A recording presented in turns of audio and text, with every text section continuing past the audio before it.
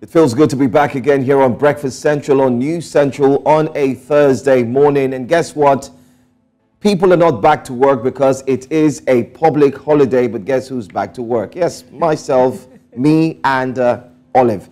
I'm Joe Hanson saying good morning. It's a rather happy and sad mode for everyone, especially for those who woke up with high hopes that the actor Junior Pope would actually survive. But then again, it's a sad story. It's a really sad story. Social media was initially agog with excitement at the news that he had survived, only to later be hit with further information that he had unfortunately lost the battle. Several technicalities as to what exactly went wrong are going to be explored on the show this morning, even as we connect with our correspondent, Austin Azu, who is outside the hospital in Delta State, Asaba. This morning, we'll also be looking at some of the stories regarding what's happening in the north. But before we share our top stories, we bring you breakfast headlines. I'm Olive Emodi, and now let's talk to Judith. Hello, Judith. Good morning. Good morning, guys. A very good morning to you, Lady Olive and Sir Joe Hanson. Thank you. Good morning. Good morning. First off, it's the holiday. You're here with us at work. But let me ask very quickly. In the midst of the entire Eid al-Fitr celebration, what story has caught your attention and gotten you possibly wondering and saying how?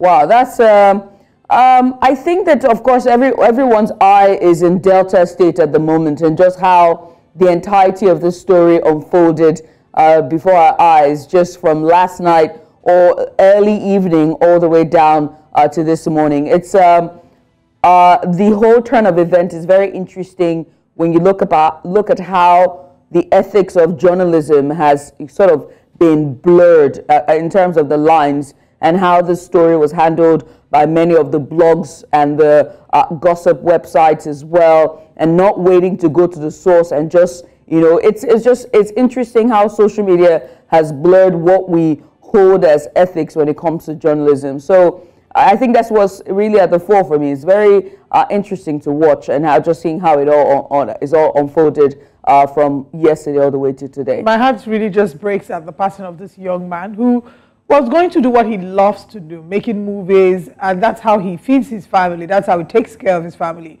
He was a father, a husband, and a father of 3. And it's not just, you know, how much this hurts because it's him, but also how Nollywood has been impacted this year alone. A number of Nollywood actors. I mean, just a few days ago, we're talking about Jennifer's Diary star, who unfortunately passed as well. So it's just been like every other week, we've been hearing stories about people, or at least every month this year, we've lost a Nollywood star. And I'm sure we'll look into the details of the story deeper when we join Austin. But it's also just sad to highlight the failures on different levels. Failures of our government to be able to ensure that there are strict rules on the waterways, because truly nobody should get on a boat without a life jacket. And if I've gone on a boat several times, and if you see some of the life jackets that they give you, I then decided that I want to buy my own life jacket. So anytime I need to go to the beach, I will go with my own life jacket, because those life jackets look like if you fell into the water, both you and the life jacket, you are going down. So it's just really sad to see the level of regulation that is lacking when we come to water transport here in Nigeria. Yeah, I mean, Olive, besides regulation, I also think that it's us as well as Nigerians, and just as a people in general, when we choose to accept dysfunction as the norm, that's what will happen. Because if you as an individual who understands what safety is and understands that your life is special and it matters, and you choose not to accept dysfunction and just literally, or when people are not doing their job correctly, that's what's going to happen. And at the risk of sounding unfair or sound crude or any of those lines, it's just we as individuals, as Nigerians, need to start not just holding the government accountable, but holding ourselves accountable as well. Why would you get on a speedboat without a life jacket and not even request for one? Why are the people who are in charge of the production not ensure that those who are members of the crew are safe? Those are also the questions we need to be asking as well. Who are in charge of production? How were you able to get from one location to another? I'm sure this has been going on for days, and nobody thought that, oh, safety matters. The people on this boat, they matter. Let's talk about life jacket. And even before that, there was pre-production to start to think about how they can get on those boats and get to where they need to be. And nobody thought about their safety as well. We as Nigerians need to start asking ourselves this question. It's a sad situation, but then again, like we said, if you're joining us this morning, we'll get to the root cause of the matter. A man is on ground currently at the hospital. He will be joining us immediately after the breakfast headlines. But first, while Judith waits to bring to us the breakfast headlines, let's bring to you what our top stories would be looking like this morning. And let's begin by telling you that operatives of the Lagos State Traffic Management Authority rescued 18 injured accident victims at Adekunle in Ward Adeniji Adele on 3rd Mainland Bridge, Lagos. The Director of Public Affairs and Enlightenment Department of LASMA, Adebayo Taofik, disclosed that 18 seriously injured passengers were rescued by LASMA officials from Zone Lagos Island. Preliminary investigations revealed that a 20 fully loaded LT commercial bus Speed lost control as a result of a brake failure and was about to fall inside Lagoon before it was stopped by the rail of 3rd Mainland Bridge. And on to Edo State, where the impeached Deputy Governor Philip Shuaibu has written to the Chief Justice of Nigeria, Justice Olukayode Ariwola, to obtain a complaint form to file a formal petition against the Chief Judge of Edo, and that's Justice Daniel Ogboa. Shuaibu was impeached on Monday by the State House of Assembly following the adoption of the report of a 7-man panel set up by the Chief Judge to probe him for alleged perjury and leaking the government's secrets. The panel concluded its probe last Friday after adjourning twice for Shuaibu to appear for his defense without the ex-deputy governor showing up. And on to Senegal, where the newly elected President Bassirou Diomaye Faye arrived at the Grand Mosque of Dakar to join other worshippers for Eid al-Fitr prayers as Muslims around the world celebrate the festival, which marks the end of the Ramadan fast. Faye attributed his victory at the general elections to God and the citizens. He made remarks of the mosque following prayers. He made remarks at the mosque, I beg your pardon, following prayers referring to the postponed presidential election which took place during Ramadan. Par la grâce de Dieu, nous avons pu commencer les jeunes, faire une campagne électorale paisible au Sénégal, faire une élection calme et sereine au Sénégal et choisir dans la paix le président de la République. Nous devons dire que le Sénégal est un pays qui est un et indivisible. Il est de notre responsabilité collective et de notre responsabilité individuelle d'entretenir ce vivre ensemble qui fait la stabilité de notre pays que le monde entier nous envie. Le Sénégal est un pays de grands hommes de Dieu, de grands hommes politiques. C'est un héritage sacré et c'est un héritage précieux que nous avons le devoir de perpétuer. For the first time since June, passengers disembarked in the region's capital, and that's in Senegal, Ziguinchor, under the midday sun on Wednesday after an overnight voyage along the Atlantic coast mangroves and the banks of Casamance River under the escort of a military vessel. The maritime link is vital for the economy of the rural and cut-off Casamance region and an alternative for many who can't afford the cost of a plane ticket.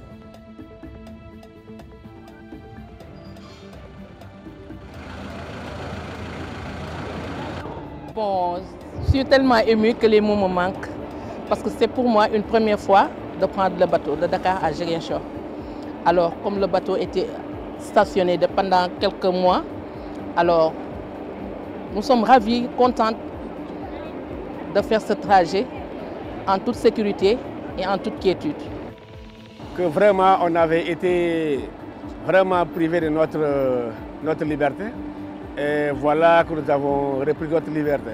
Et vraiment, ça nous permettait de beaucoup voyager. Quitter Dakar pour venir à Ziguinchor pour au moins faire nos besoins, y compris nos parents. Aujourd'hui, pour vous dire vrai, vraiment, c'est pour qu'au moins l'économie puisse reprendre.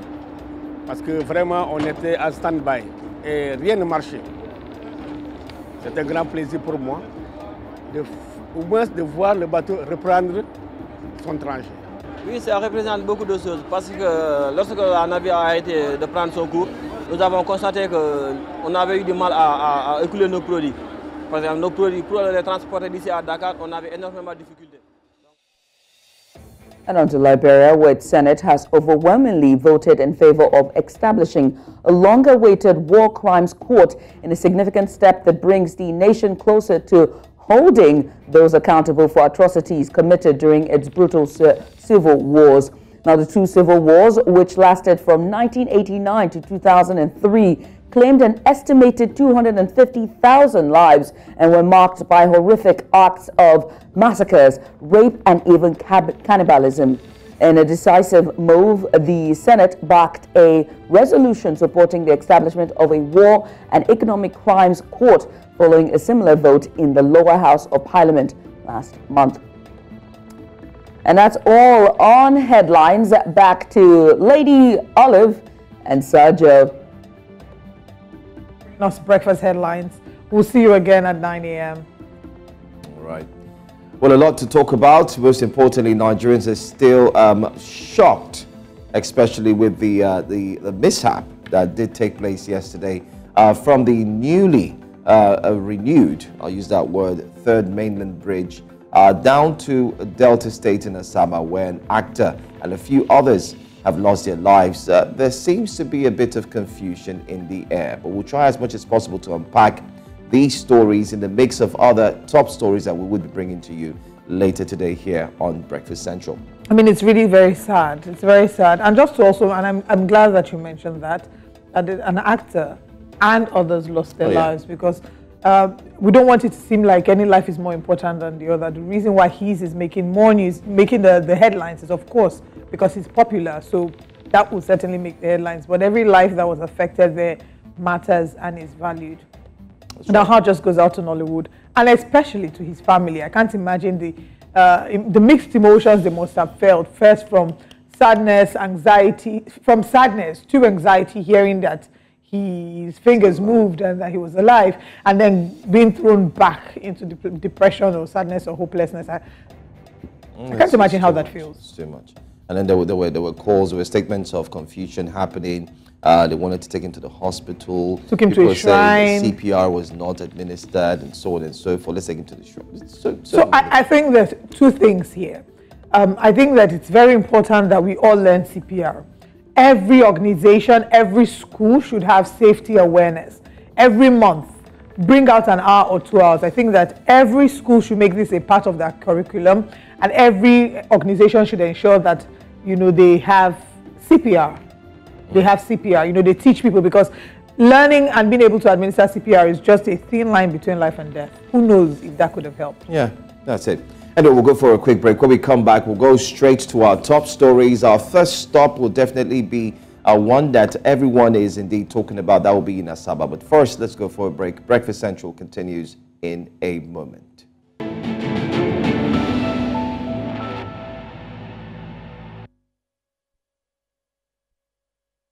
Welcome back to Breakfast Central. As Muslim faithful in Nigeria join their counterparts across the world to mark the Eid al-Fitr celebration, some citizens have called on government and other well-meaning citizens to extend a hand of fellowship to those in need.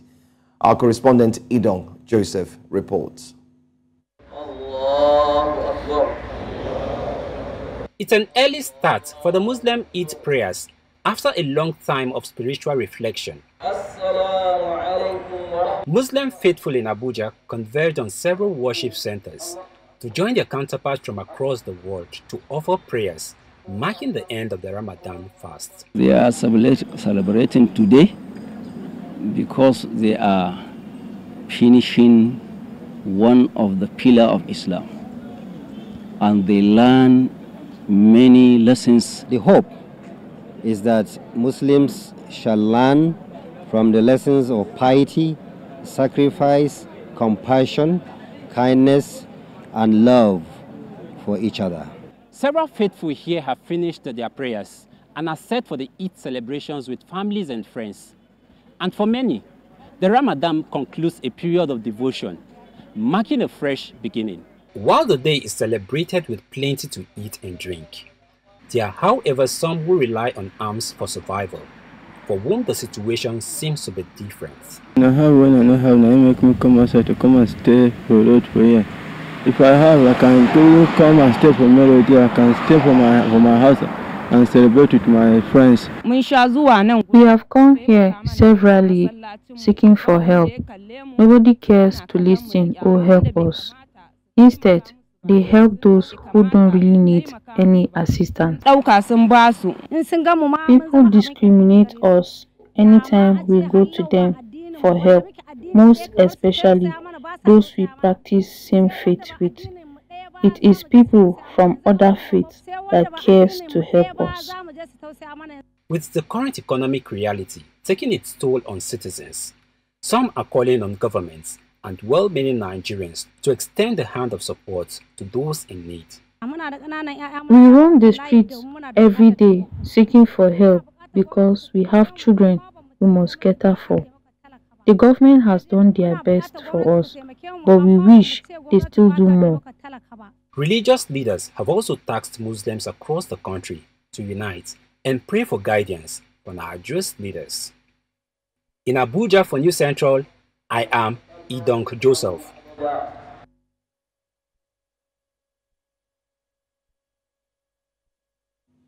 You can say, no doubt, the Muslim faithfuls have indeed expressed what they expect from you Nigerians. Don't forget too that the President Bola Ahmed Tinubu was in Lagos alongside other state governors who did join him, especially yesterday. But let's move away from this story and move on to the next story. It's got to do with a lot of conversation surrounding what's going on. Well, just yesterday, Nigerians were reacting to the accident that did happen at the Third Mainland Bridge.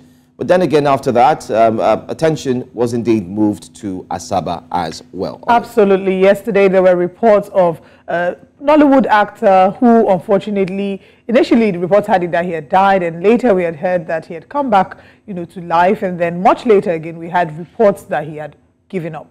Yesterday evening, he was involved in a boat mishap on River Niger while journeying to a movie location. A large crowd gathered in front of St. Joseph Catholic Hospital in Asaba, the capital of Delta State, where he was rushed to after being rescued from the river. Well, our source says that the actor was not confirmed dead yet. The talented actor had been moved to First Delta American Hospital in Asaba and was under close medical examination while he was still breathing. At least there were signs of him still being alive. But then again, our reporter did join yesterday where he made mention of the fact that the news that was filtering out from the hospital didn't seem to be good news. This morning, we do have Austin Azu, our reporter who is live in Asaba, to also follow up with the latest story concerning this very sad incident. Good morning to you, Azu, if you can hear us.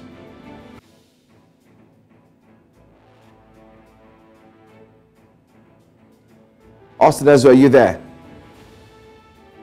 Austin, can you please unmute your device? We're unable to hear you. Well, I will try to,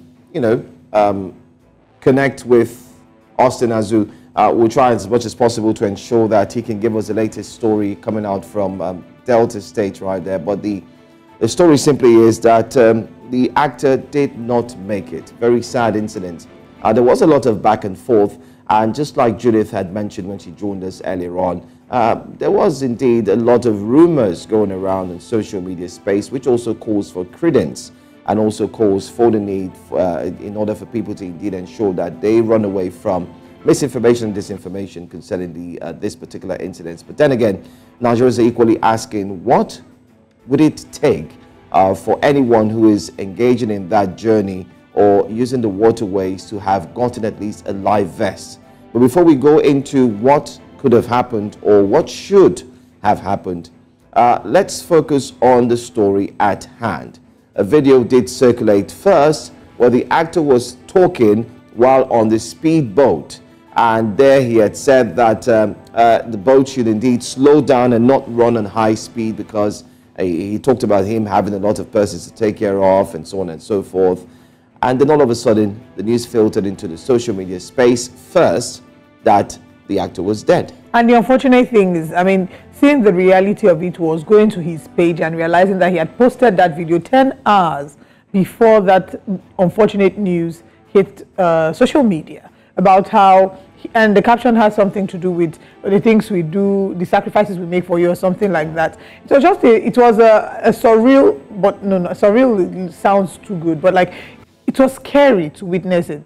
Very, very scary to witness it. And we hear that the sound man and the makeup artist were also on the boat, but they've not yet been accounted for. Their bodies have not yet been found. And that's it's a really sad reality. They left their houses thinking they were going to make a movie and unfortunately did not come back. Now let's share with you the list of Nollywood actors that have passed this year so far. We're just in the 4th month of 2024, it's just April. And we've seen a long list of actors who have unfortunately passed. And I'll be starting off with, in January, on the 4th of January, we had Deji Aderemi, who is popularly known as Olofa Ino.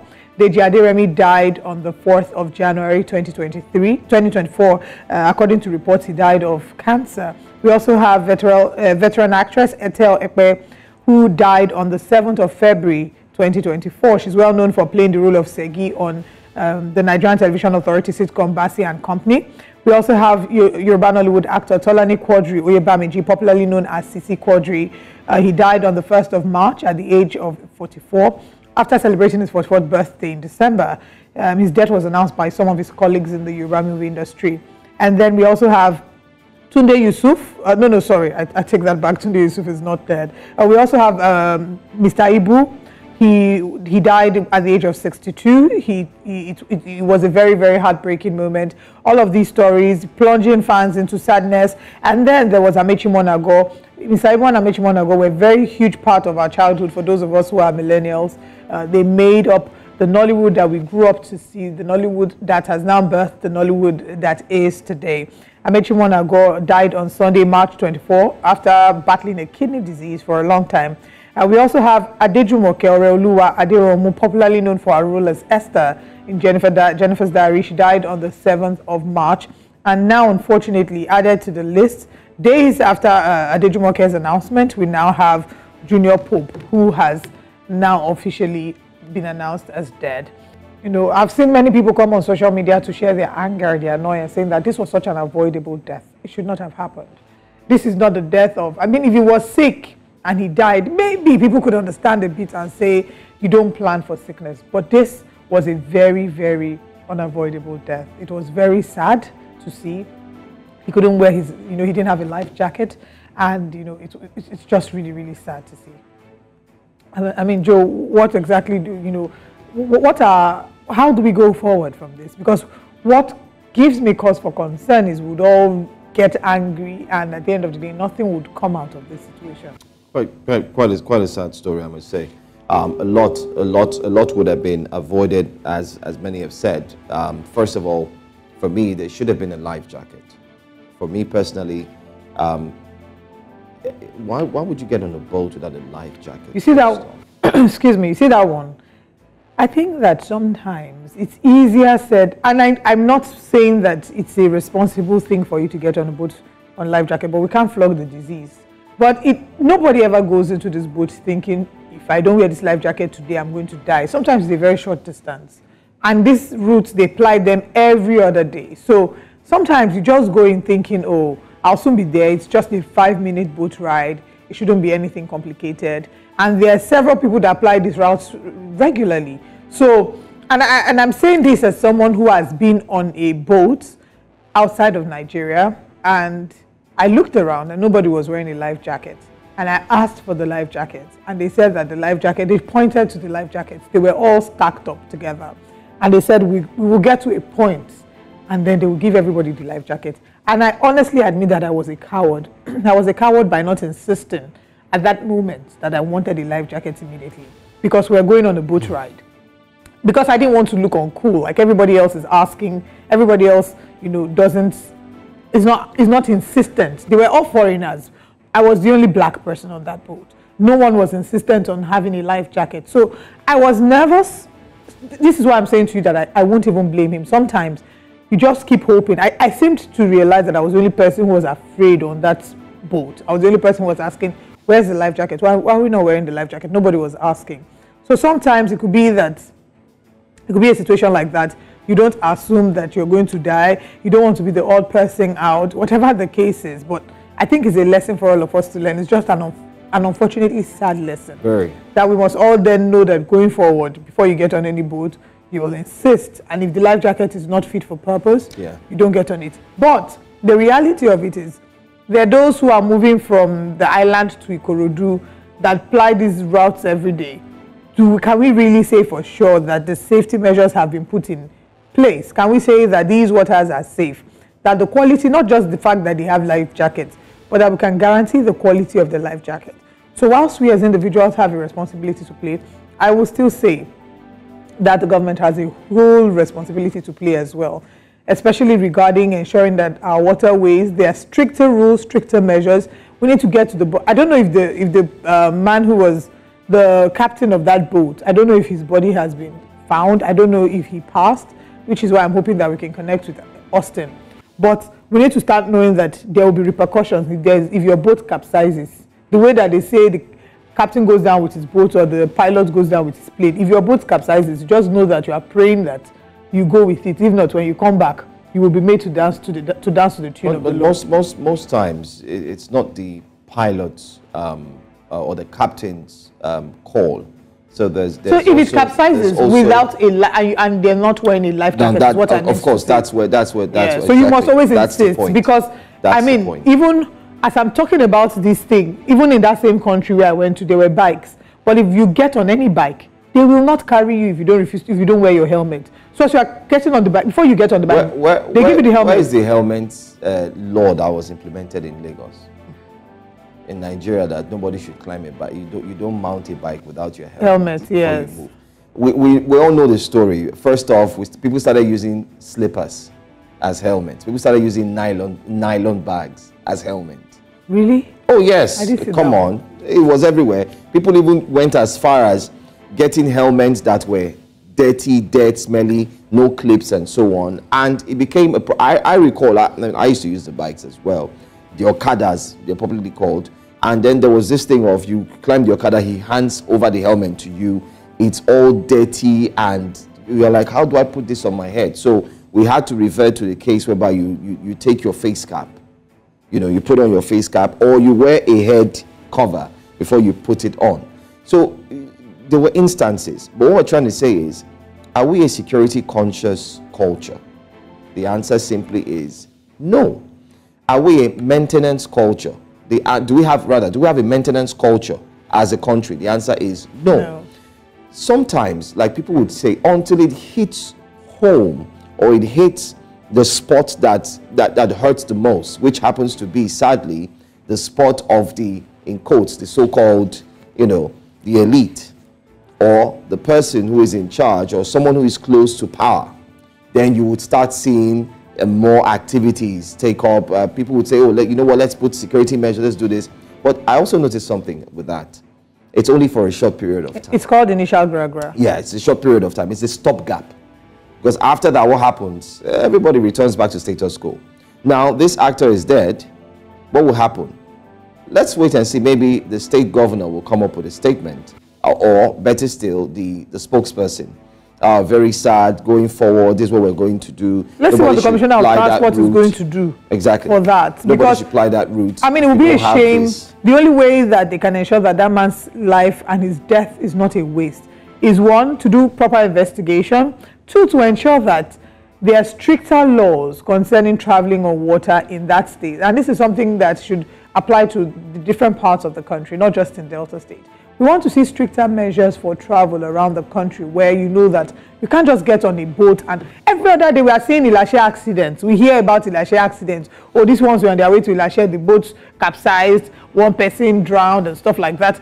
We need to see that we're providing, we can't stop people from going to Ilashe. No. We can't stop people from going to the beach to enjoy themselves. No. But what you can do is ensure that the measures there are strict. And individuals, if you can afford it, please, if you know you're someone who plies the water regularly, buy your own life jacket. And I'm saying this because I've seen people who do it. Yeah, and I said I wanted to buy my own life jacket because I realized that the quality of the jacket that I was given wasn't so great. And I just asked them, I said, this thing, if I fall inside the water, are you sure it's not under the sea?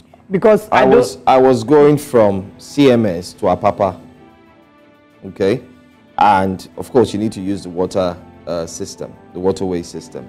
And we got in, I would say fairly, not well organized, but fairly. And we were given life jackets.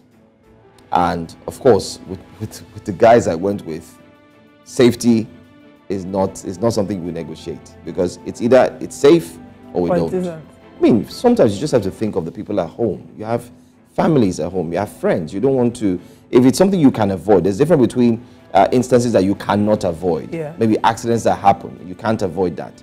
And that brings us, we're going to talk about the accident that happened on the 3rd Mainland Bridge as well, because everything is a mishap just yesterday.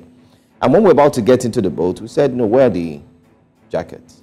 They said, no, it's a covered, the speedboat, you know, it's covered. No. They said, oh yeah, but the rule is you must get a life jacket. And we got the life jacket. But to my surprise, the floaters weren't working. And I said, okay, so why aren't the floaters? What's going on? Why aren't they? They said, are you sure if I pull, it's going to come up? They say, well, technically, it may not.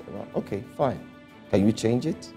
Good enough, there was a sound person there. I said, oh, yes. And I told them, Ejoy, sorry, change it. You know, in Yoruba. You know, quickly change it, and it was changed.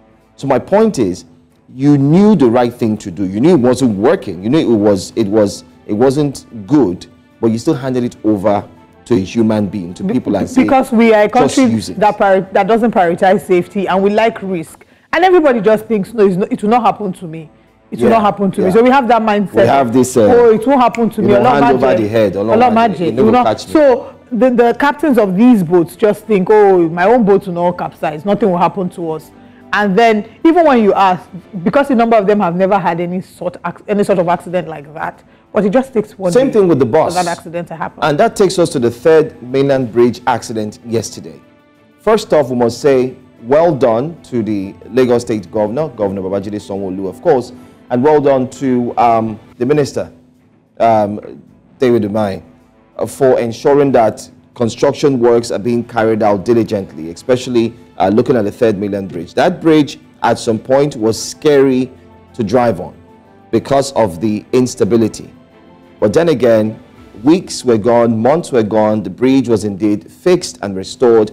I do recall that on April the 3rd, the general manager, Mr. Oki, of LASMA, did come out to say that going forward, now that the bridge is opened, everybody cut down the speed. Do not run on excessive speed as well. All right? He did make clear. He said, don't run. But yesterday, what we saw that happened with the bus is a tragedy that hurts us so bad that we could keep talking, but unfortunately, nothing will happen. Because the bus drivers feel, oh, the road is so smooth, so therefore, let us hit and start running. And the doors of the buses that are supposed to be closed will not be closed. They will be opened. Anyway, we'll move away from there. We'll bring more updates with this story as we proceed. But now let's move to the north, where the Northern Elders Forum, NEF, has expressed disappointment at the region's vote in the general elections of 2023 for President Bola Tinubu. Recall that President Tinubu received the most votes from the region when running on the platform of the All Progressives Congress, APC. Abdulaziz Suleiman, the forum spokesperson, declared that the region would prioritize unity and consensus when choosing a candidate for the nation's highest office in subsequent polls, especially the general elections in 2027.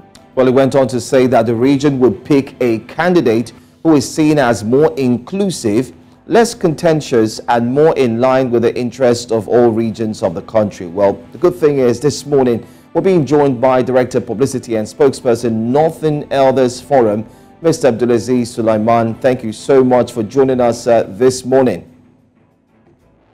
Thank you very much. Thank you. All right. It feels good to see you again. And most importantly, it's quite one that makes me think on this note.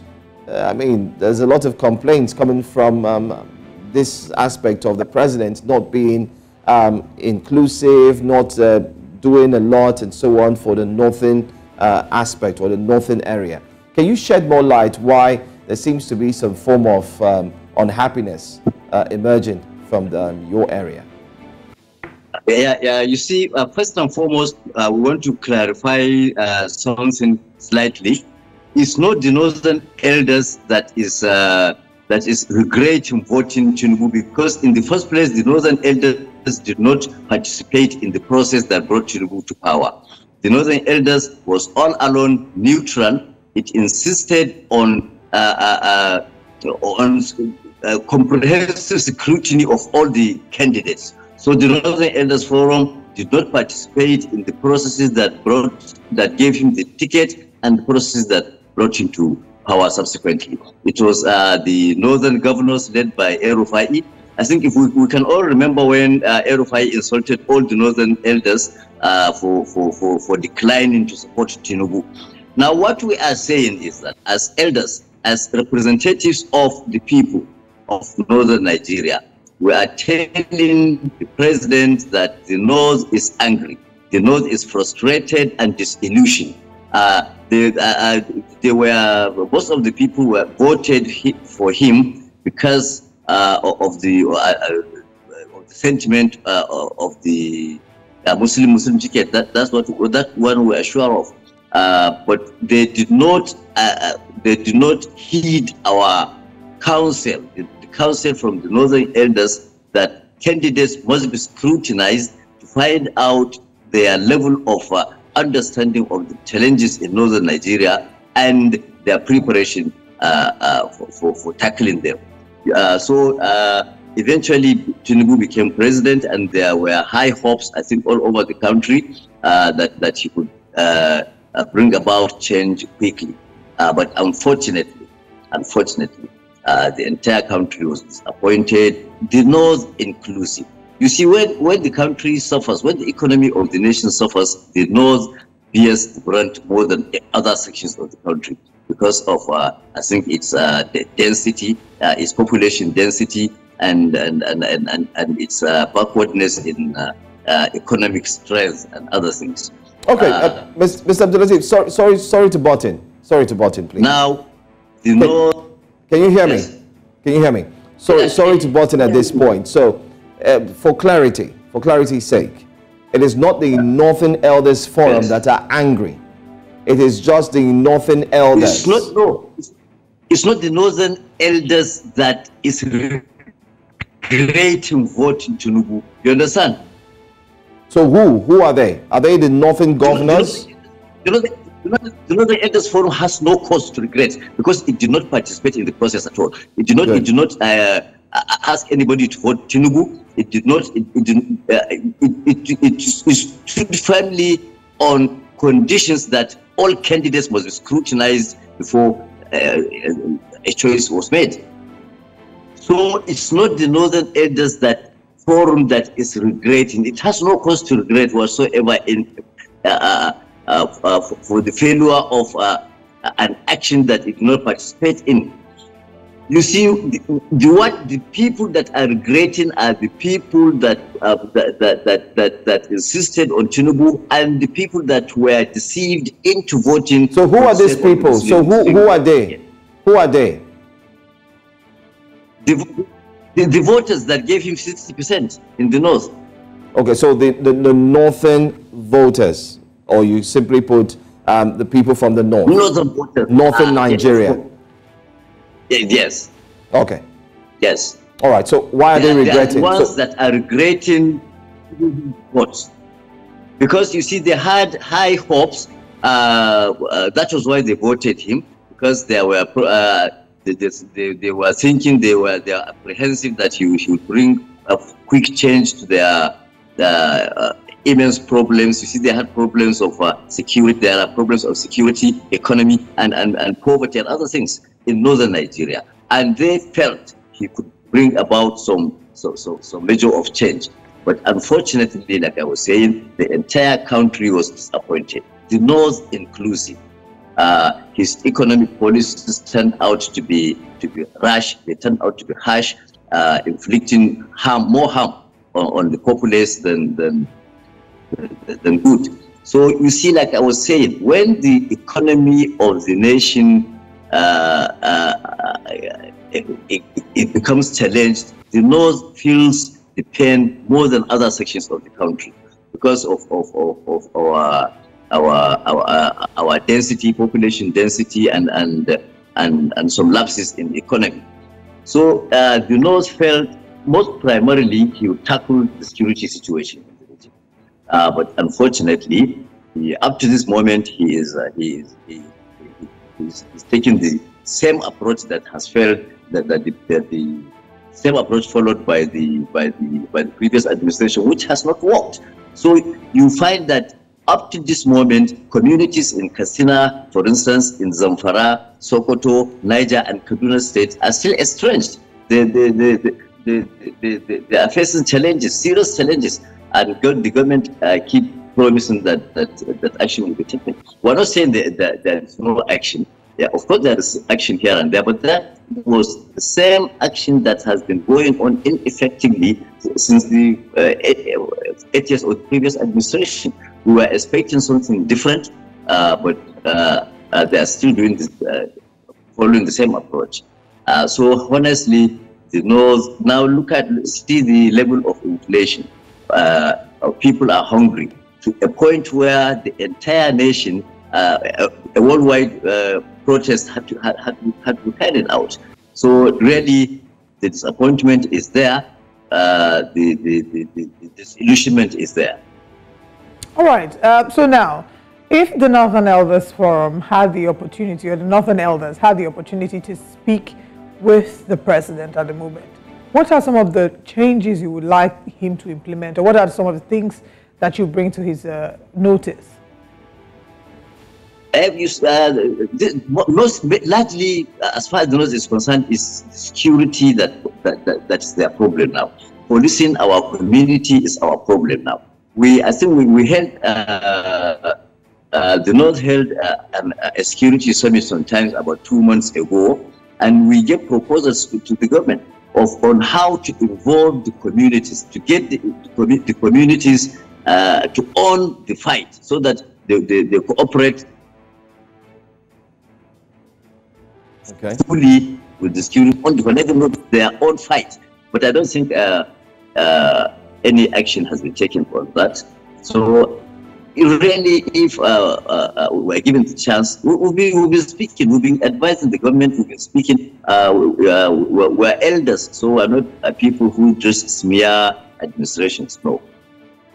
But if I may say this, some governors beg to differ in this thought. Some governors have said that the president is doing absolutely well, especially some governors from the north, one of which is Governor Zulum, who has also spoke highly of the president and other governors as well. So at what point can we now say that the president needs to do more, having the fact that some governors are saying that he's already doing well? You see, governors are politicians. They are part of the problems. In fact, they are a major part of the problems. They are politicians, they praise themselves. And besides, Zulum is from the northeast, where they've had Boko Haram, and we all agreed that even since the previous administration, Boko Haram has been dissipated somehow to some extent. Where the problem is right now is the northwest. So Zulum cannot speak for the northwest. We are from the northwest. We know what's happening. Ask Sina, let the governor of Sina tell the same thing Zulum is telling us. Let the governor of Zamfara tell us the same thing Zulum is telling us. I think even just last week, the governor of Zamfara state said the state is being overwhelmed by bandits. And Niger State, I think just 2 days ago, about 30 people were ambushed and killed by bandits. So for anyone to say that there is improvement in the security situation, in particularly the northwest and some parts of north central, it's joking. So looking at the last elections, looking at the last elections, you did say that the Northern Elders, were not a part of the democratic process or the process, the elective process that brought the current administration into power. Would there have been sorry, go ahead. The Northern Elders Forum was part of the process. Okay. But what you are saying is it did not endorse Tinubu nor any candidate, because its conditions was that all candidates must submit to scrutiny. So that's what I wanted to ask. Selection is made. That's what I wanted to ask. Was there any other alternative that the Northern Elders Forum would have preferred at the last election? Of course, there would have been if the candidates had subjected themselves to scrutiny, proper scrutiny. Any one of them who had ready solutions for the North would have been unanimously a consensus candidate for Northern Nigeria. So I think what happened was we left it open for people to vote whom they wanted to vote. We did not try to persuade anybody. That was what happened. All right. My final question to you would be that now that we have this, it seems that the Northern voters are threatening ahead of 2027 that they will no longer vote for President Bola Ahmed Tinubu ahead of the second term. Can you confirm this? Not that they will not vote. And if things go on this way, and he carries this burden to 2027, he should forget the Northern votes. But if he changes, you see, the hope for every citizen is for the development and progress, peace and stability. If we can have that, no one will complain. But I really am assuring you that if the situation persists up to election time, this administration should forget. Okay. Anyway, in line with this conversation, so far so good. I think we've deduced the fact that it's not the Northern Elders Forum, but of course the Northern voters who are indeed speaking out. But then again, let me ask you, it's barely a year into President Bola Ahmed Tinubu's tenure. Don't you think we should give him more time? And you see, it's not the Northern Elders Forum that are complaining first. If you look at it, within the first 6 months, the Amnesty International raised issues with the government was going. They said it has lost direction. And I think there is a foreign council or something, foreign council affairs or something, that also raised the same issue. And before the Northern Elders Forum spoke, NLC, ASU had spoken.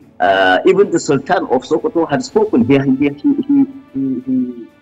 He drew the attention of the federal government that it was going the wrong way, that people are angry, and it was getting to a point where they couldn't even control the anger, the public anger. The idea of Kano also spoke. That was when you see there were these agitations even before the Northern Elders were intervened. So it's something that has been on, I think, from the outset of the administration, from day one. There have been anger over his appointments, I think, from the south, east, and the north also. So you see, it's something that has been on from day one. All right. Thank you very much, sir, for joining us. As we get more updates on this, hopefully the presidency can respond to the Northern Elders Forum and that we can start to see progress made and some of your expectations being met. Thank you for your time with us. Thank you very much. Thank you. All right. 2 unidentified passengers are said to have fallen into the Lagos Lagoon after an incident involving the commercial bus on the recently renovated 3rd Mainland Bridge at the Adeni-Yadele access towards Lagos Island was reported. The 2 passengers were thrown into the lagoon by the braking of a completely packed 20-seater commercial bus, which collided with the railings at approximately 11 a.m. on Wednesday. Other passengers suffered injuries of varied severity. The National Emergency Management Agency NEMA coordinator, Mr. Ibrahim Fariloye, stated that the prospects of saving the 2 passengers, both a male and a female, who fell off the bus into the Lagos Lagoon had diminished. even with efforts of NEMA and the Marine Police. But he said that they are now concentrating on recovery rather than search and rescue. Very, very sad situation. Well, once more, Ibrahim Farinloye, the coordinator, National Emergency Management Agency, NEMA, Lagos Territorial Office, is now joining us here on Breakfast Central, where he will be shedding more light on what the situation really is. Hopefully, we can make do with a latest report, and hopefully we can get something out of this. Quite sad situation. You can see the videos there on the screen. Let's see if, this was one incident that Nigerians kept talking about.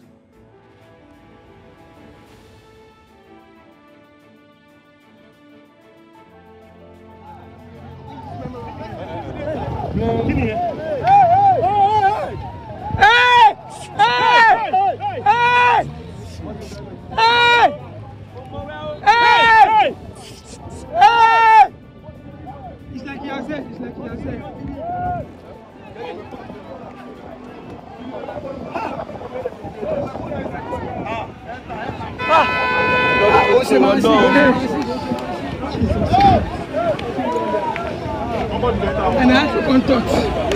I'm going to work today.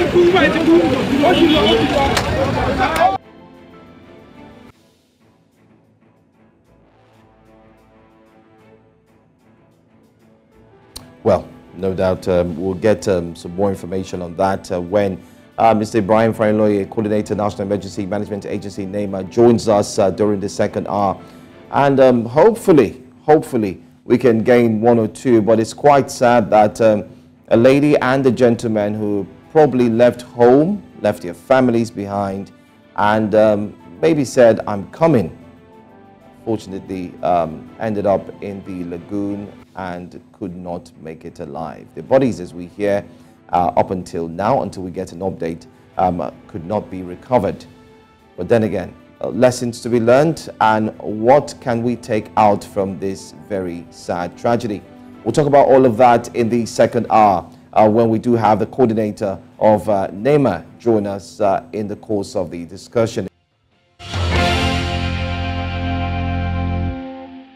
You're just joining, you're right in time for our newspaper reviews, where we look through some of the biggest papers here in Nigeria to see what the front pages are saying. We also will be opening the phone line so you can call in and react to any of the stories. But please remember that before you call in, you should turn down the volume of your TV set so we can have a conversation. Joining us to delve into these stories is Chris Kendiwandu, the publisher of CKN News. Good morning and thank you for joining us. Good morning. It's nice to be here. I said delve, and the moment I said delve, I remembered that thread of someone saying on Twitter or on X about how someone had pitched a novel to him, but the moment he saw the word delve, he just thought they have used ChatGPT. I'm like, this man doesn't know Nigeria. And the kind of big words we use. All right, let's get into the papers this morning, starting off with the Punch newspaper. On the front page of the Punch newspaper, the big stories that we're seeing this morning are Eid al-Fitr, defend Nigeria, support leaders, Tinubu, Buhari urge citizens. Let's protect Nigeria's integrity. Tinubu appeals to Nigerians. Support for leaders, a vote for better tomorrow, says Buhari. Well, the Northern Elders Forum does not agree with this support for leaders. They don't like what they're saying. NAFDAC orders recall of toxic cough syrup. Oh, here we go again. Ondo, Amotekun nabs 14 suspected kidnappers, 31 orders. Fantastic. Olubadan designates health. Ladoja falls, Otun Balogun. Makinde says no crisis. At the top of the paper, electricity tariff. Federal government plans 1.5 trillion naira savings and 2.5 million naira meter installations. We have fresh borrowings may push Nigeria's debt to 11 trillion naira. Cash crunch hits CCB state offices and asset verifications face hurdles. And the final story, bank customers' complaints jump by 63%, according to a report. Sikian, which of the stories would you like to react to first? I'm wondering why fresh borrowings, why we're having fresh borrowings. That's a bit concerning. I'm sure we need further insight to that. And the recall of toxic cough syrup. I will go with the main headline, remember, which is defend Nigeria, support leaders, Buhari tells Nigeria. And to a large extent, I agree with the president on that. You know, there's this saying by the former president of the United States, what you can do for, what did he put it again? Don't ask what your country can do for you, but what you can do yes, for I think country. that is JF Kennedy. And so I agree with that. But it's a symbolic relationship. It's both the leaders and the led. You cannot ask me to continue to be patriotic and support government and believe in my country when you, the leader, is doing the opposite. So that becomes, so leadership comes with example, being, you know, showing examples. And when you lead well, then you'll be rest assured that the followers will be able to tag along. And that is but that is not the situation in Nigeria. Our leaders, they are not selfless compared to what you see in other parts of the world, the United States, UK, or whatever, and the rest of there. We have very selfish leaders that at times, when they say good morning, just make sure you go out to see that the sun, that is really morning, not night. It might actually be morning. It might even be midnight. It might even be midnight. Maybe the solar eclipse. But I totally agree with the president on that. We have to be patriotic. We don't have any other country but this. And I also one of those that believe that we should not be bad-mouthing our country every time, as it were. All right. Anyway, let's quickly touch on the next paper, since we need to move on very swiftly. Let's look at the Daily Times. That's our next paper. It has a very big header there, remain patriotic, similar to what we've seen with the Punch. Defend Nigeria's integrity, says renewed hope agenda being diligently implemented. But on the front page there, you can see the picture of the incidents that took place on the 3rd Mainland Bridge. I'm sure you're aware of that as well. Well, to get more information on that, we have joining us this morning Mr. Ibrahim Fariloye. He is the coordinator for NEMA. He's joining us live this morning. Our team is there with him. Good morning to you, Mr. Fariloye. Thanks for being here with us. Good morning, sir. All right. Great. Great. Yesterday, good morning, sir. Thank you. Thank you for joining us. Good morning to you too. I'm here. I'm joined with my colleagues as well. We'll be talking to you this morning for a few minutes. Yesterday, we did see the tragic and sad incidents that took place on the 3rd Mainland Bridge, the newly recommissioned 3rd Mainland Bridge. And it got a lot of persons talking about the sad incidents. Can you confirm to us if the bodies of the remaining 2 persons who were thrown into the lagoon as a result of the accident, have they been found? Have their bodies been recovered?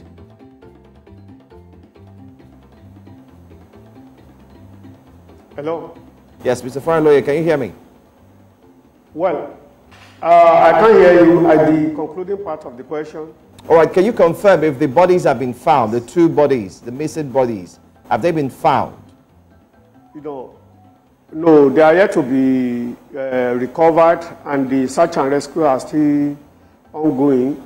And while more local divers have joined the Marine Police for the search of the body. Okay, please give us a clearer picture of what exactly led to that unfortunate incident. So we shared some clarity and we have a statement of facts as to what exactly happened yesterday on the 3rd Mainland Bridge. Well, overspeeding was alleged to be the major cause, while some of the few of the victims that we met alleged that it was the front tire was exploded along the speeding. But that allegation, if a front tire sped like that and it got busted, there should be a sign, scratch on the bridge. But what we saw on the bridge was that a matching of brake and the marking took some distance before the bridge rails stopped this from. And also, there were issues of 2 or 3 somersaulting. It somersaulted about 2 or 3 times before it got down. Although it was by the side, it got down by the side. Those who are by the side of the boat's side on the door were the ones that were flung into the lagoon. Such a sad incident. Very, very sad. And just like you said, the bodies have not been recovered yet. But what is NEMA doing concerning this, ensuring that there's an avoidance of a repeat of this kind of accident again in the future. What is NEMA doing? Has there been any statement released? Has there been any caution put through to the downfall or the bus association, if we put it that way? Well, the zonal commander and the zonal commander for Lagos and Ogun road safety and the sector commander, Mr. Tunde Farinloye, all of us who were there, along with Lagos State Transport Management Agency, LASTMA. The Commissioner of Police was also there yesterday, an appropriate measure. What I had to recall and told them is to reinforce at least the national policy on transportation, which is quite different from national traffic, the traffic code. The national policy on transportation is quite explicit. The roles of the passengers, the right of the passengers over the driver, the right of the driver over the passengers. So if there are issues related to abuse or violation of any of the rights, any of them silently, they can send text message, they can send anything inside the bus while issues are ongoing. So this right has to be explicit. It's a contract between a passenger and a driver, and national policy on transportation explain this clearly. Once you enter into a contract, the two of you, the two parties, must abide and obey the contract. Any violation, you have rights to take caution. Aside from that, the union, the Road Transport Workers Union, or the whatever the union, or the Road Employers Association, all of them, they have guiding principle. They are association. So if your vehicle is not well maintained, if you are over speeding, the Federal Ministry of Transport, and Federal Ministry of Housing, Federal Ministry of Works, as well as Lagos State Ministry of Transport, explained that they have installed cameras along this way because of the new nature of the road. I believe they will deal with them appropriately. The camera will confirm what had happened before the incident and what happened immediately after the incident. This camera you're talking about, is it positioned everywhere in Lagos State, or are there certain places that the camera is currently positioned at? Well, I don't know if it's all over the Lagos. What I said was that we were told that it had been positioned along the 3rd mainland bridge. All right, and is this maybe a time for us to look at, you've talked about working together, but should there be further emphasis on collaboration between NEMA, road safety, VIO, and just to ensure that these buses are thoroughly checked? Because beyond, yes, we can't always be able to foresee accidents, but there are some cases where we can prevent them. We've seen a number of these buses that are not fit for, plying the roads, still on the roads. But it would seem that it's the private vehicles that are usually targeted for road safety documents, vehicle license and all the likes, and roadworthiness. Some of these vehicles are not worthy to be on the road. So is this a time that will further implement, ensuring that we focus on public transportation, a number of these buses and downfalls, like we call them here in Lagos? Yes, thank you. I just want to make a little observation over some misconceived assumption by Nigerians. There is nothing, hardly will you have road accidents. We only have crashes, because accident is something that you have taken all necessary precautions, and when it failed, then the accident can happen. But when you talk of crashes, you might know that, oh, you have not put so many things in place. And when the incident happened, then it's not an accident, it should be crash. So we don't call it accident, we call it crash, because many things are not put in place, many things we avoid, unsafety behaviors, unsafety practices caused it to be a crash. Aside from that, road safety, LASTMA, if you look at the pictures, our convergence at the spot, all of us, we deliberated, we worked, we spoke together, the same team. You can see the Marine Police, the Commissioner of Police, the Zonal Director of Road Safety, the Lagos State Sector Commander, the LASMA, every other agencies that are supposed to be there, we were all there. So the collaboration is there. The campaign is there, awareness and sensitization campaign is there. And most importantly, you know, we have stopped selling of all these alcoholic drinks from the motor parks. What we are only urging, and which we have continued to tell them, is the drinking of this sachet water, sachet alcoholic drinks, is not helping. Even when they are not within that vicinity of motor parks, this driver will go outside and purchase this thing. Many of them come into the park, you see load of them inside their pockets.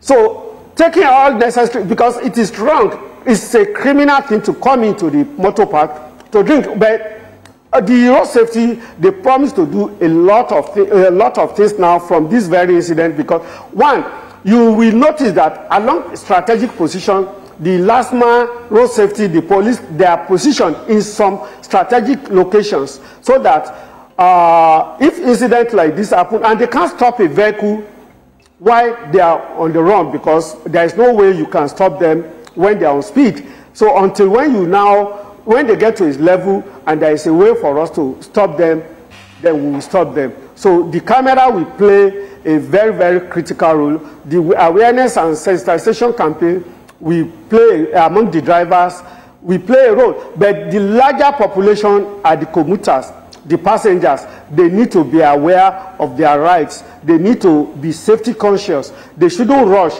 When they are supposed to go to a place, 1 hour ahead of the time, they should take off. Not just remaining 20 minutes, they will be hurrying drivers to move away. And such driver, if they obey them, that means he has committed an offense. And any passenger that is hurrying a driver to move in is also committing an offense and liable for imprisonment or cash, or the two of them together.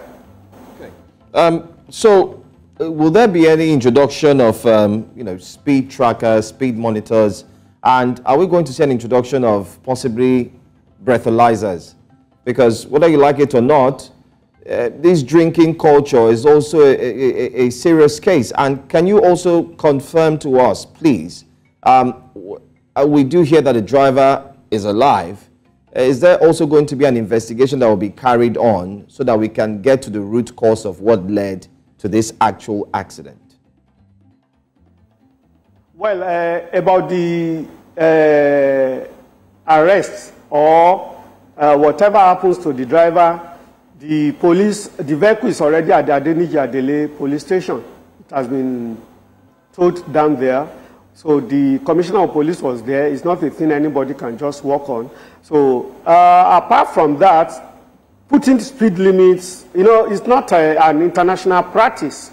So every other precautionary actions will be taken to minimize overspeeding on the highway.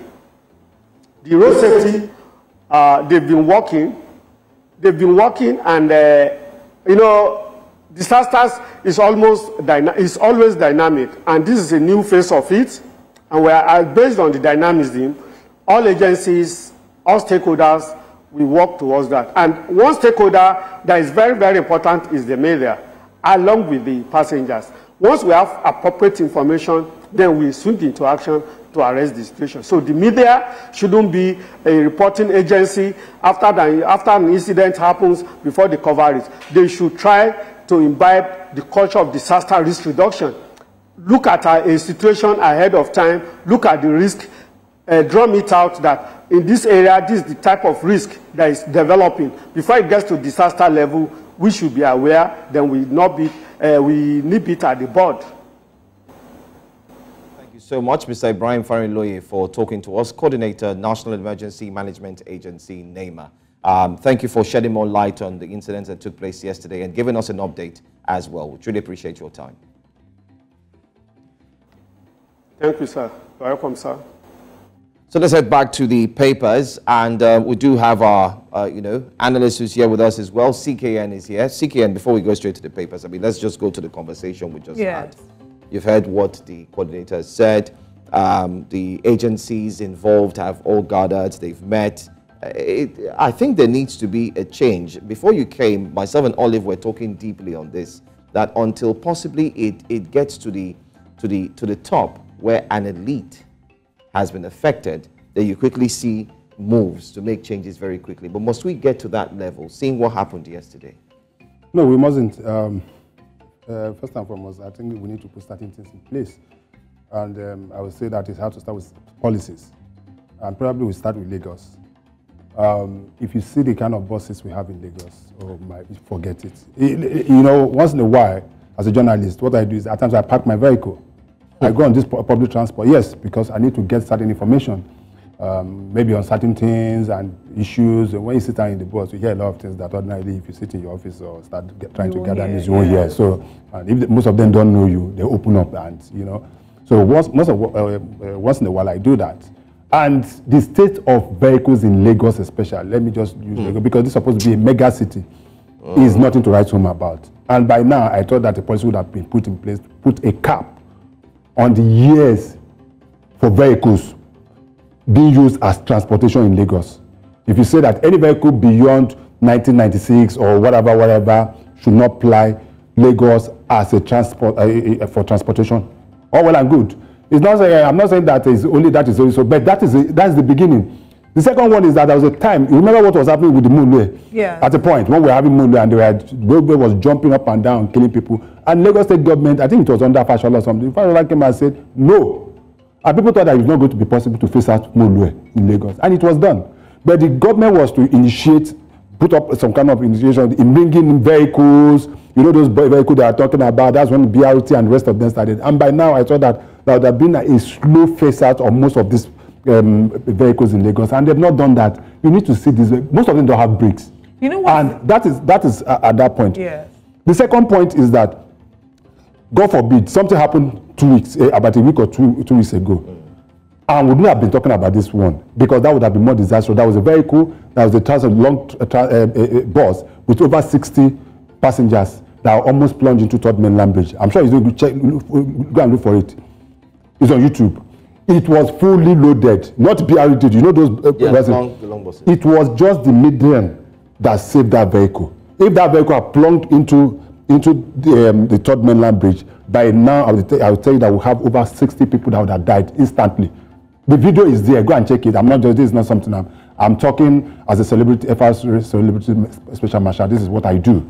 And then the third one for me is that yesterday I met the Minister of Works somewhere.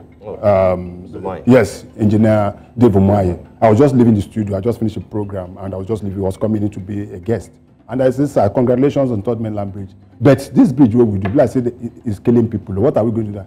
And he said, don't worry, we are going to do something about it. And I hope that statement he makes will become fruition. He's in Lagos. As of yesterday, he was in Lagos. So I don't know whether he's left for Abuja. And when he said that, I said, well, and good. I don't know what they are planning to do. But what we need to do again is to be able to put a more enforcement on them. What is happening in Lagos now happening in Abuja. Mm-hmm. When the Abuja road were so well, you know, when they constructed that Abuja road, it was so wide and beautiful. People were just killing themselves. And I think that road safety came in, the Federal Ministry of Works came in, VIO, everybody came in, and you can see that it was reduced to the barest minimum. I don't know what they did. They need to start that on Third Mainland Bridge, because what most motorists are seeing on that Third Mainland, many people have not seen it before. So everybody will just throttle down and adjust everything. Beautiful. It's so beautiful, and there's something. When you talk about cameras will not solve anything. Accident would have happened before you capture whoever overspeeding. I don't know what can be done, but I feel that the Federal Road Safety, through the headquarters and Lagos State Command and the zonal coordinators, we have to put a lot of enforcement on the. It's a federal road, so I don't know. I think maybe there should have been a lot of speed breakers on that Third Mainland. No, you can't put a speed breaker like that on a bridge like that. It will be because speed breakers also have its own problem. If somebody is overspeeding and suddenly see, even when you're driving, when you see, and you suddenly want to, that's a lagoon. Yeah. By the time you swap, you're already inside it. So what do you call it? Speed breaker might not just be problem. Do you think they need to? I mean, like, if you go to other, anyway, we'll continue this conversation. Let's go for an ad break, and when we come back, we'll continue this conversation. Stay with us.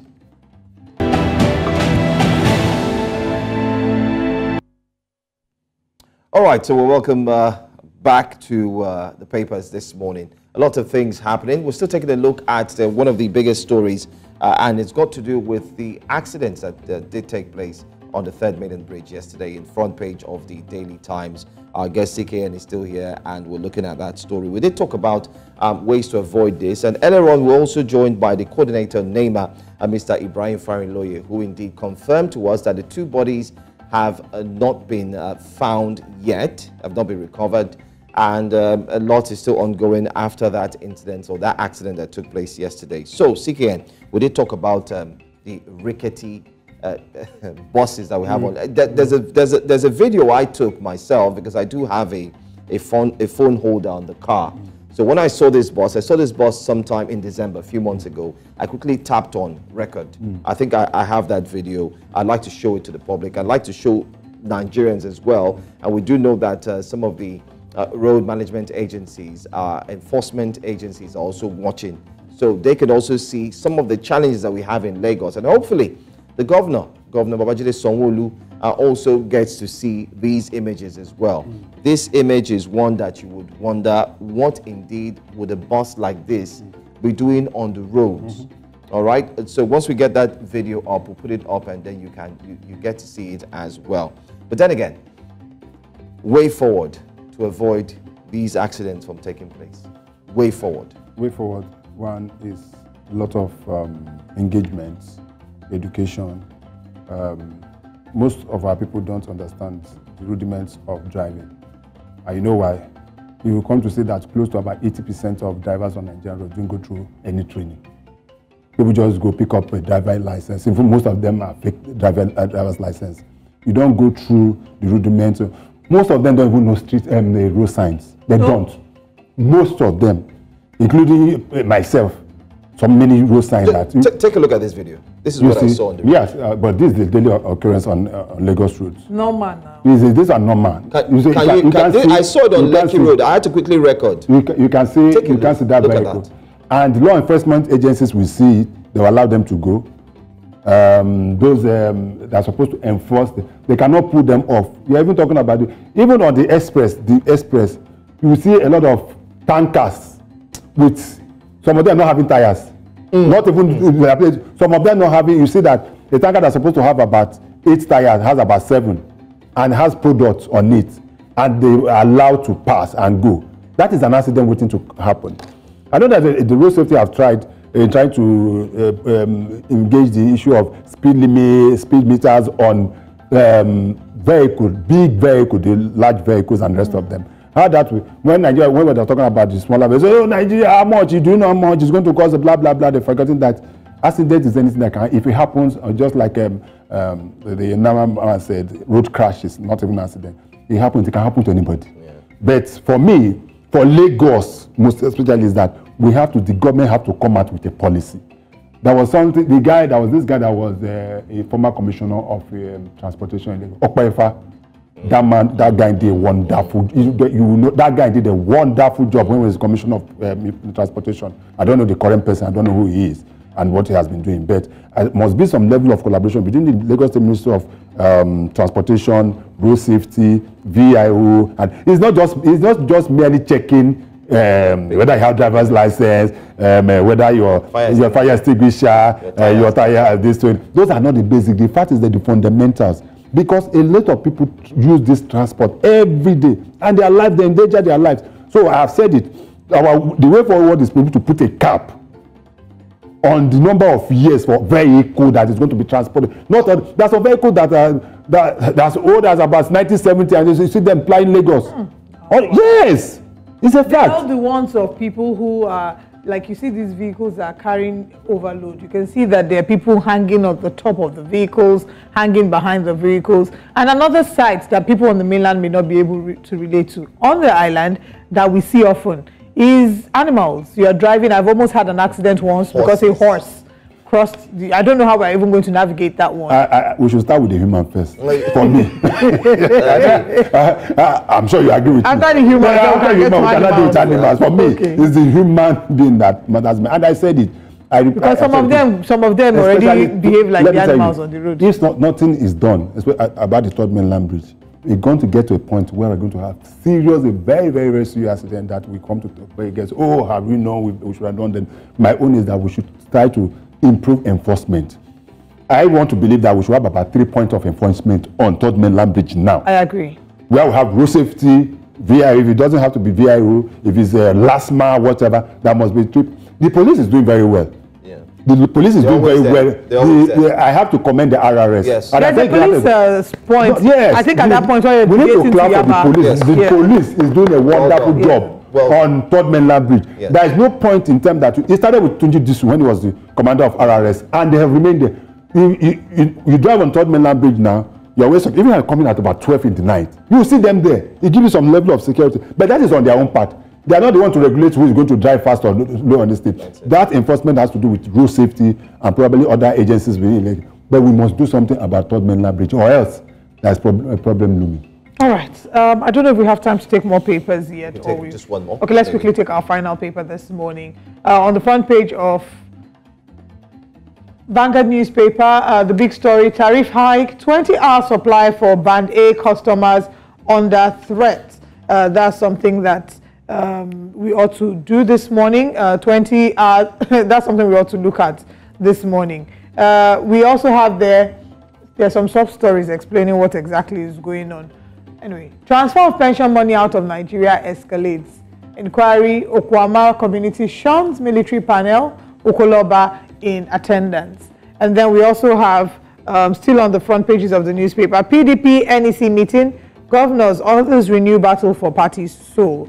Fair Court, Air Peace Chair, Onyema slams foreign airlines over conspiracy. We'll come to talk about that. Idel Fitri, our security improving, federal government declares. Edo gubernatorial elections, my impeachment won't stand, says Shaibu. Man, at this point, this man needs to really chill. Like, I don't see anything, I don't see how this is going to turn out differently. Alleged defamation, Betta Adu threatens to sue BBC. No cause for alarm on next Olubadan. So I want you to quickly talk about, as quickly as possible because we've run out of time. Air Peace Chair Onyema slamming foreign airlines. There have been updates about how the different foreign airlines have started to cut down the cost of travel. And these are people that had like really ridiculous prices to London. So we're starting to see them cutting their cost of travel now. And he alleges that what they intend to do is squeeze him out of business, because if you hear an Air Peace is flying for 600,000 and you hear that the big names are also flying within that range, some people would rather go with the bigger foreign airlines, and then eventually when they kick him out of business, they will revert to what it was before. So what are your thoughts on that? Yes, I agree with you, because it's as ridiculous as some of this fare have crashed as much as coming down to as much as $300. $300 on a London route. Have you ever? Have you heard this before? I said I looked on their side, and I will fly this $300. That is just 300. That was about 600. When I checked, I saw 600,000. It has come. I saw one. Hey. I saw it's coming down to about 300. So that means you're traveling soon. See holiday. See summer. But we have to do. We have to do something. The government has to do something urgently. Yeah. There's nowhere in the world that you allow your airline or whatever to just flow like that. And I remember what happened during COVID. The United States of America had to come in with a high level of subsidy so that the American airline this thing did not collapse. So we are giving a lot of incentives. I believe that the government can come in now and assist Air Peace in whatever. Yes, it's a private, but this guy is practically the Nigerian flag bearer, as it were. Incentives including removal of certain taxes, helping in whatever you can be able to, because I saw him on national TV just 2 days ago. The man was lamenting that if we allow this to happen, then there's a big problem, because they will take Air Peace out of the way. Then if you are talking about 17 million in the past for first class, they will now increase it to 24 and 36 and whatever, and there's nothing we can do. And I think that the government can be able to do something, but good enough. And let us also give kudos to Festus Keyamo as the Minister of Aviation. Is doing a good job on this. He has been trying his best on this. He was able to get they said they are not going to give us Heathrow. That they are not going to give us. It's okay. Let us have Gatwick. I want us to go to US. I want us to also go to US. Yes, he's planning to go to New York before the end we should be going to New York. We should be going to Atlanta. So like play. Because look at it. This guy is doing. This guy is going to India. He's going to China. He's making a 16-hour non-stop flight to China.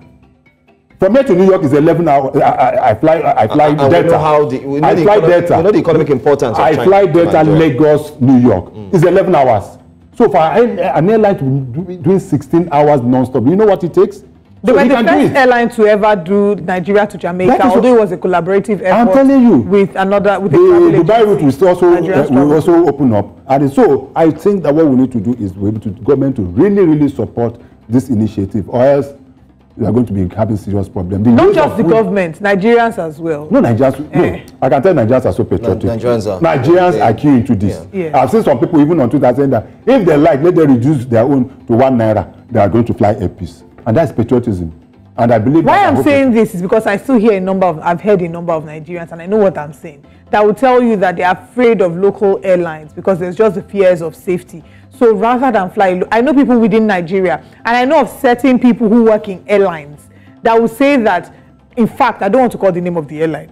They say that for them to fly from Lagos to Abuja, they have to fly out of Nigeria first before they fly back to Abuja. Well, everybody have their preference. So everybody have their preference. Everybody have their preference. So that's why I'm hoping that we'll see more support. Everybody cannot fly whatever they do, everybody cannot fly airplanes. But the fact is that we have to push this narrative. So they can buy. We must push this narrative. So this is a buy the naira, save the naira. Yes, we just have to. We just have to support AirPeace. And for me, I was expecting that by now the president would have congratulated AirPeace, released a statement encouraging Nigerians to go. You know, basically just to increase that volume of patriotism that everyone is talking about. But then again, if we continue this conversation, we'll not take this. No, let me run off. So go ahead. No, the president doesn't have to do that. The president has given the Minister of Aviation the directive. Without the support of the president, President Keyamo cannot do what he's doing. So he has given him all the necessary support. So President Keyamo doing whatever he's doing the bidding of the day. And he said whenever he has any challenges, he can always go back to the president. And Onyema during the iftar, this and that the guys within the economy had with it, he spoke loudly, and the president also acknowledged that. But what I just think that we should support this man to succeed. I agree. There's also conversations about the Ishaku that was being worn. People say, why would they wear Ishaku? I beg you should shut up their mouth. Anyway, relax. Ishaku. Don't take it. Ishaku. Don't take it personal. No. People should shut up. Like, so you haven't started your business. Someone has started his business, decided he wants to show. Go and see other airlines now for that country. Don't know where they're Leave that one. People will always talk. People will talk. Exactly. So let's take our last paper for today. Our last paper, let's see what it is. This first story here is a sad one. Outrage in Zamfara as NSCDC kills woman during Eid prayer. Mob set NSCDC vehicle on fire as police arrest 2 officials in connection with killing. Very sad incident. Sad. It was much more like we had 3 sad incidences that took place yesterday. This one, the one in Delta, the actor who drowned, and a few others who drowned with him. And then we also had the 3rd mainland bridge. Don't return to disobedience after Ramadan cleric tasks Muslims. Lagos bus accident plunges 2 persons into lagoon. And then, of course, the conversation we just had, AirPeace, foreign airlines lowering Lagos-London fares to edge us out. But then again, I'm going to add to that AirPeace, that's what business is about. That's business. So let AirPeace not take it personal. It's business. If you sell rice in certain place and your rice is 300 naira, someone else will come and sell it for 300 No, it's business. Take it personal. It's business. Why would take it personal is because flying in the past year or 2 has been a Herculean task. Olive, it's business. Nigeria is a beehive of business where they can make money because Nigerians did not have an alternative, so the alternative was them. So we have the analyst here. Back to you. What story are you going to take here? Yes, the killing of the woman at the this thing. You are saying just 2, 3 incidents. There are more. Yesterday, Anoba in Lagos died. Oh yeah, he just went to Eid. Then also in Abuja, the son of a former Kogi State governor also died just immediately after prayer. So. But this thing happens, it's live. There are some that are avoidable. The one that happened on 3rd mainland bridge was avoidable. The one of killing of a woman during prayer is avoidable. And I've always said that our security agencies should be able to learn how to handle guns. And that is why sometimes that when we're talking about everybody should be giving gun, everybody should be giving gun. It's not everybody that should be giving gun. The civil defense were not having gun in the past. But because of the nature of what they are doing, especially when it comes to the Niger Delta, the oil-borne crane and the rest of which is their own primary responsibility to be able to check, but they should be very careful. But what we've not seen of late after NSAS is accidental discharge. I'm sure only when last did you hear of accidental discharge? It's been a while. So that was because of NSAS. Yes, the police seems to have gotten their act together, and in these days of social media, when you slap anybody unnecessary, you don't know whether somebody is inside the bush and is recording. so that is a very, very sad narrative that it happens once in a while. But our security agencies should just be very, very, very careful the way they handle their guns. That gun given them is our tax, our money, and our money they keep buy those guns. So it was not given to you for you to use it to keep it. It's not just our money that is using to buy the guns. Even the uniform, everything, even the boot and the rest of them. So they should be very, very careful. That was a very, very sad one. Thank you very much, Sikian, for joining us. Thank you very much for joining us on today's broadcast. We're back again tomorrow, and we hope that you've enjoyed your really long holiday, those of us watching from Nigeria, and that you're ready to return to work. Anyway, it's a Friday, so it's going to be a half day. Are you sure some people will go to work? Well, that's a valid question. We like holidays. Did you say we love holidays. Anyway, Monday, but I'm just happy that people are resuming work, because I'm beefing all the people that were on holiday. It's celebration all the time. You must go back to work. Thank you so much for joining us today. Thank you to all our guests who've joined us physically and virtually. We'll be back again same time, and do well to continue the conversation on social media at News Central TV. I am Olive Emodi. And I'm Joe Hanson. Thank you, CK, and see you again tomorrow morning. Au revoir.